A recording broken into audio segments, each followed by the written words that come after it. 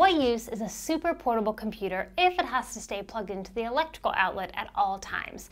Unfortunately, changing the battery in your laptop is never quite as easy as changing the batteries in your remote control, but that's why I'm here to help.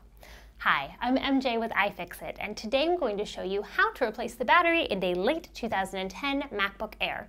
It is nowhere near as difficult as you might imagine, and the process is extremely similar for the 2011 iteration of the same computer. Plus, the batteries are cross-compatible.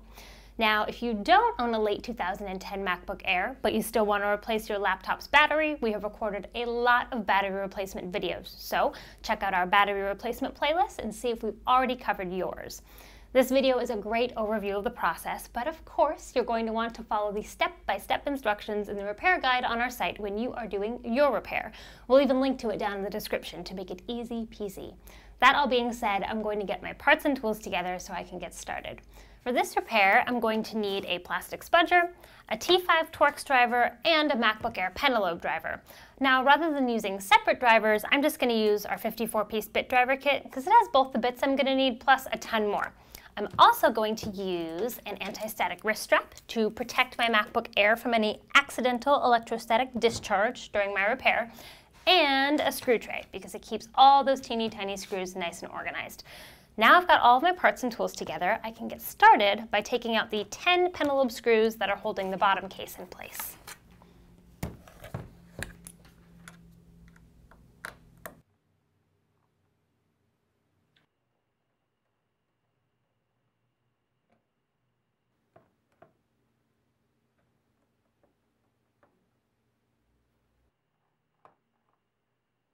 Now that I've got all of those screws out, I can begin to remove the lower case by grabbing it right between the display assembly and the lower case and rotating it towards the front of the computer. Now that the lower case is removed, the very first thing we're going to do is disconnect the battery. And really, that should be the first step in any electronics repair because we don't want any residual electricity floating around in there while we're doing our repair. To disconnect it, we're going to grab the little pull tab and pull it out parallel to the logic board. You don't want to pull out vertically because that'll break the connector.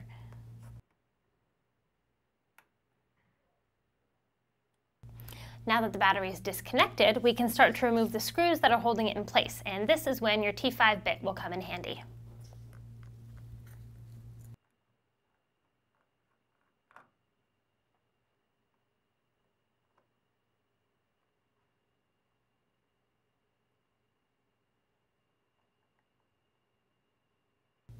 Now that all those screws are out, the battery should lift out pretty easily. All I've got to do is install my new battery and reassemble my computer.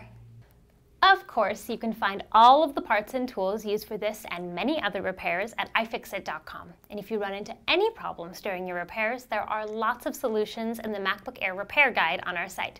If you want to stay up to date with all of the latest teardowns and repair videos, be sure to subscribe to our YouTube channel, follow us on Twitter at iFixit, or like us on Facebook. Thanks for watching and happy repairing.